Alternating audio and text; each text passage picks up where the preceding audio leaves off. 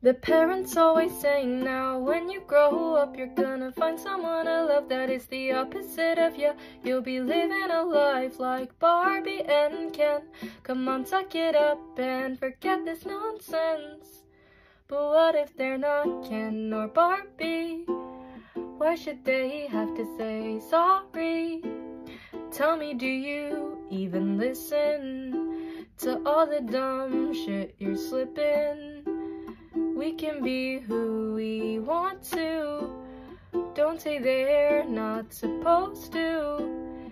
If they're not Ken or Barbie, they shouldn't have to say sorry. No, not to you, not to me, not to anyone, anyone, anyone.